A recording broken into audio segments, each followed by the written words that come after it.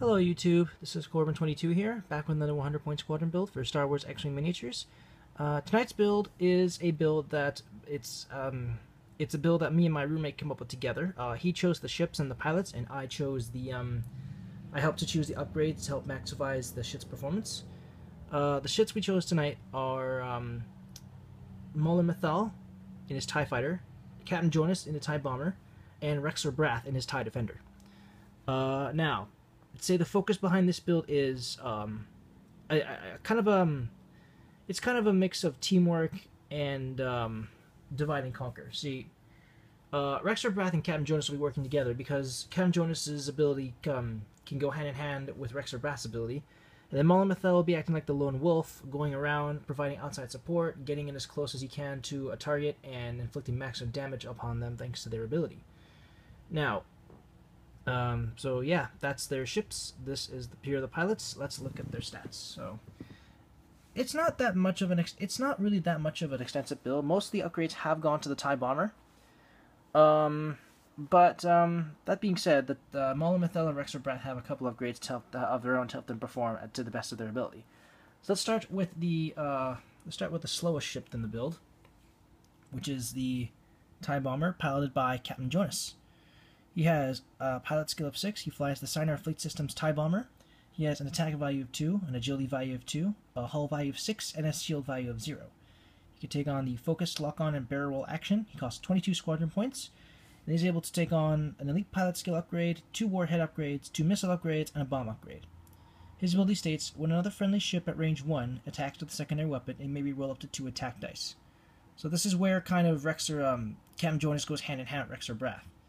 Captain Jonus' ability allows his wingmates to reroll up to 2 of his attack dice if they attack with a secondary, and that can be any secondary. It can be with a cannon, it can be with a turret, it can be with a missile or a missile or a torpedo. As long as it's classified as a secondary weapon, as long as it's not a primary weapon, then or a weapon that uses primary weapon value, then you are allowed to re-roll up to 2 of those dice as long as you're within range 1 of the enemy of your ally that's attacking. So yeah, and that applies to whether Captain Jonus goes first or goes last. It doesn't matter. His ability applies to whoever ship attacks as long as they're within range of him.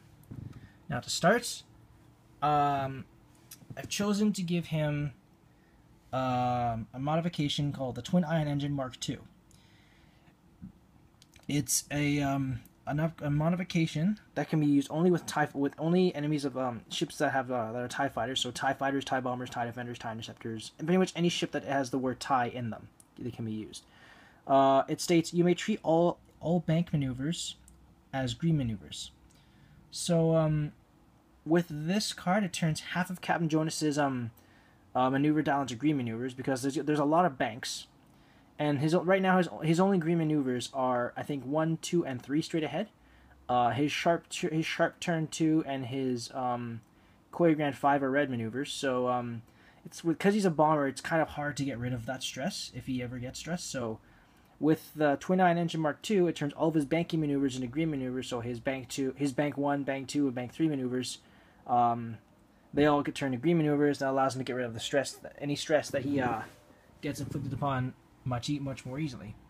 Now for his elite pilot skill, I've chosen Veteran Instincts, which increases his pilot skill by 2.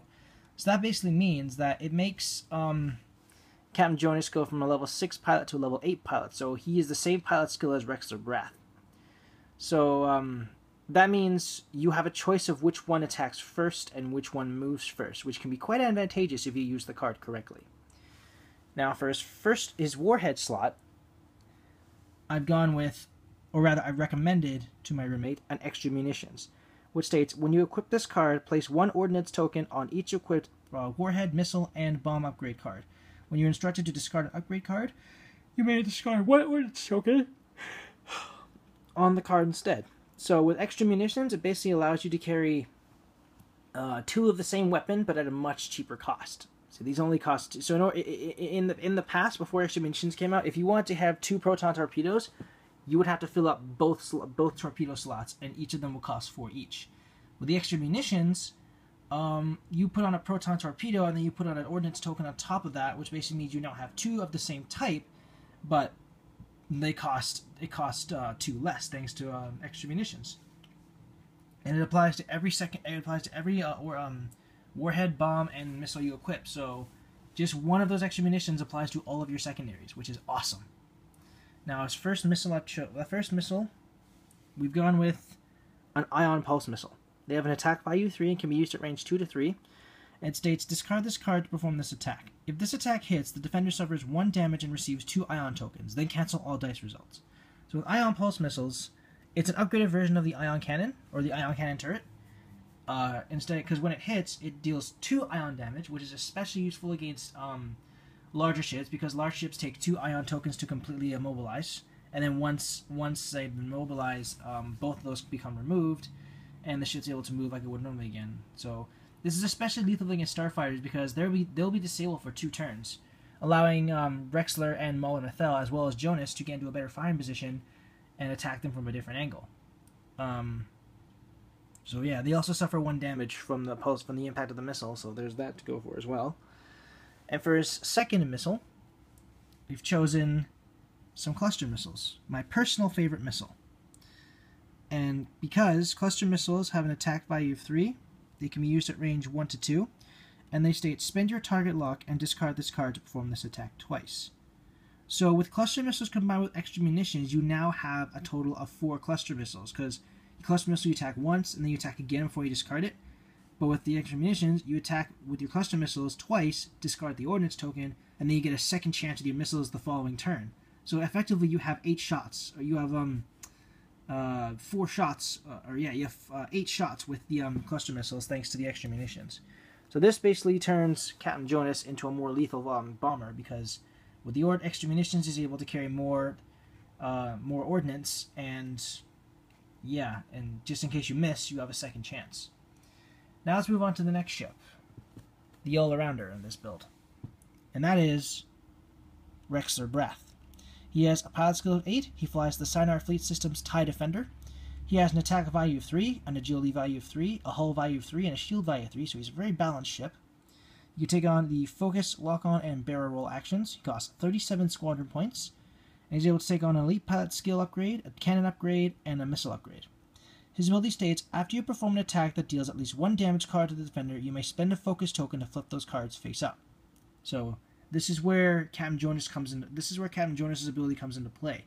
Jonus allows Rexlar to reroll any of his attack dice as long as he's in 2 of his attack dice, as long as he's in range 1. As long as he's using a secondary. And then of course, if at least one of those cards is a face down damage card, face down hull damage, you can spend a focus token with Rexlar to change all of those hits, change that hit into a critical, and inflict even more damage and more damaging effects. So yeah.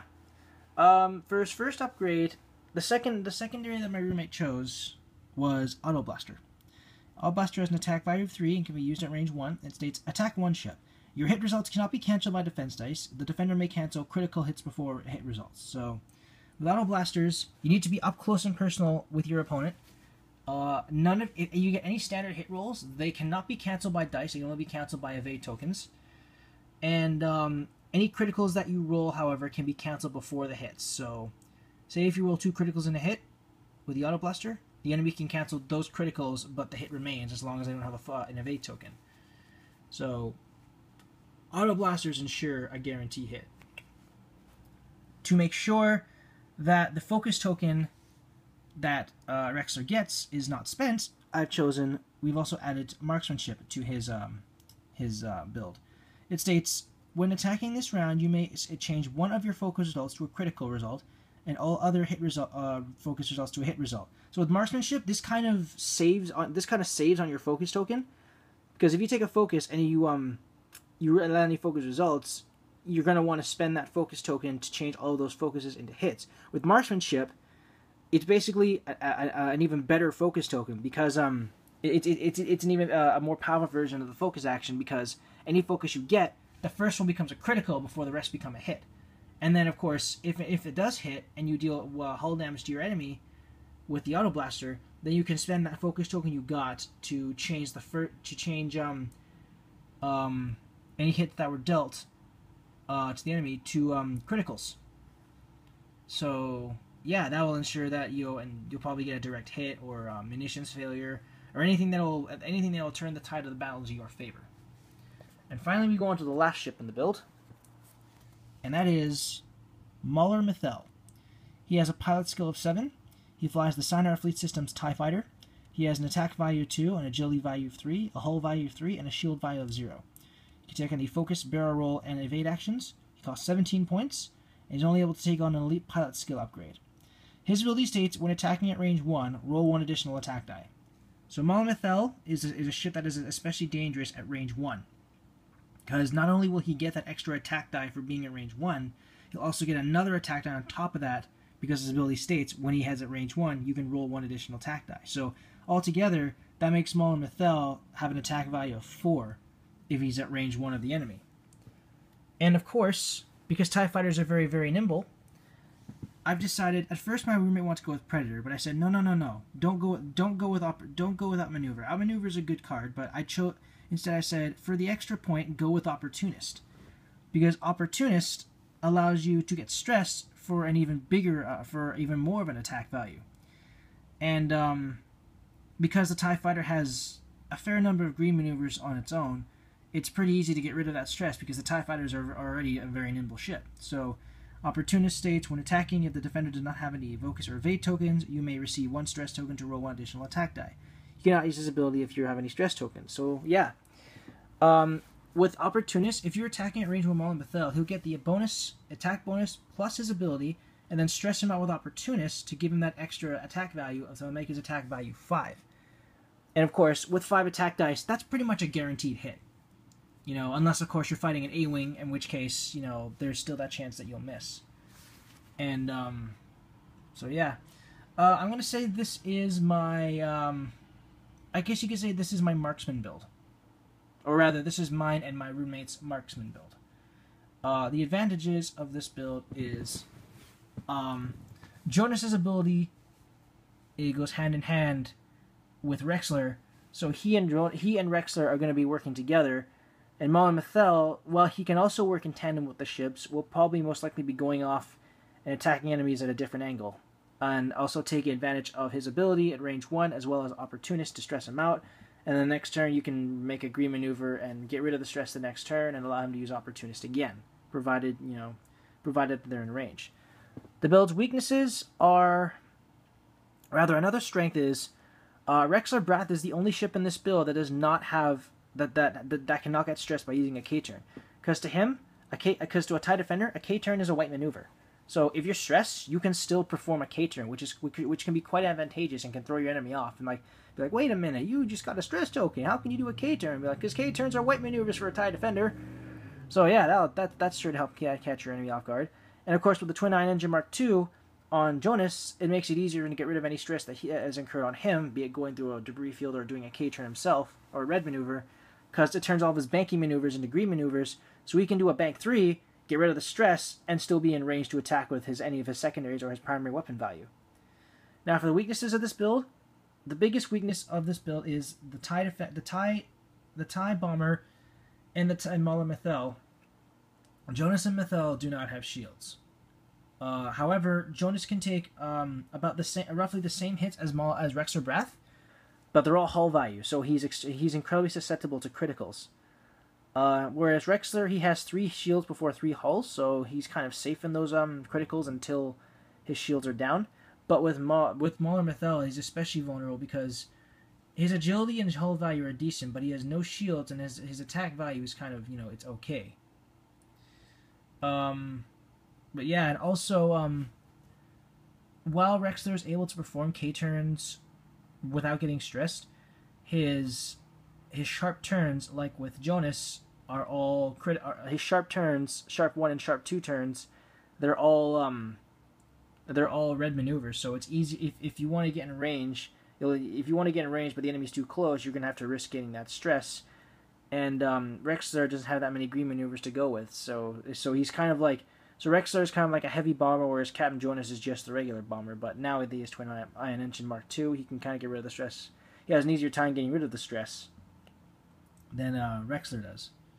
So yeah, this is the marksman build, the Imperial marksman build I have. Let me know what you guys think in the comments below. Any constructive criticism is greatly appreciated. If you like, you may use this build in any competitive or casual play, or if you want, you can tweak it or completely revamp it to your own mod specifications. Thank you guys so much for watching. This is Corbin22, signing off.